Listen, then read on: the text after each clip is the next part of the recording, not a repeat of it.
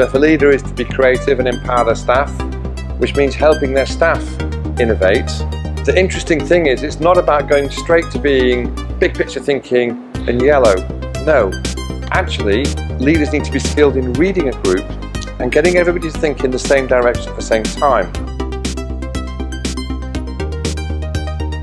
Before you can brainstorm and have all the crazy ideas and make them happen, you need to lay the ground, make the ground fertile. We do this as a leader by going through 4 stages.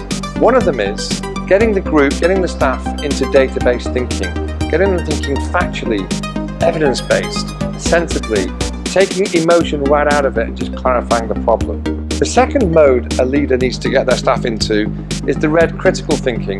Let's be hard on the problem, let's not hold back. Let's be truthful and candid and pull the problem to pieces and be willing to criticise. But of course we don't want to stop there.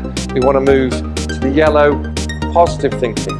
What's good about what's going on? How can we build on the ideas that have gone before?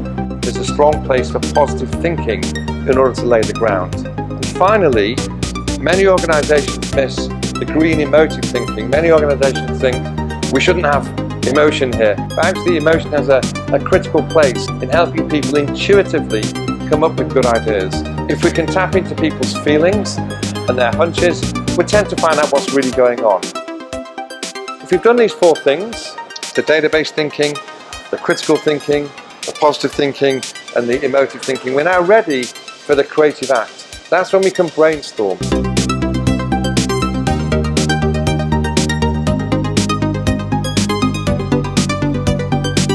All going in the same direction, not criticising, but throwing in good ideas, and even if they're crazy, building on other people's ideas. I like to call that Imagineering. But to get to Imagineering, you need to have laid the ground. A skilled leader understands this process and can move their staff through it and get everyone thinking in parallel in the same direction, in the same mode. You don't want people cutting across each other. You want them, when they're being data-based, all being data-based. When they're being critical, let's be critical together, and the ground rule is it's okay to be critical. You want people being positive together, and of course we all can express our emotions and so on. And then when we brainstorm, as we all well know, the ground rule is don't criticise ideas, get them all out and build on other ideas. That's the process a leader needs to work with. Round of applause for the final group.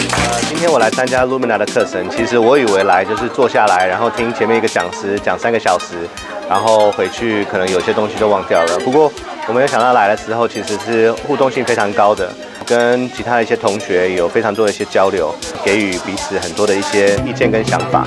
那这个3个小时之后呢，我发现我自己有一些个性上或是专注上的一些调整，可能需要这段时间来好好的思考。如果我需要让公司还有本身自己的业务有更多的 innovation 跟 creativity， 所以我很感谢今天花了半天的时间来参与这个课程，对我来说是非常有帮助的。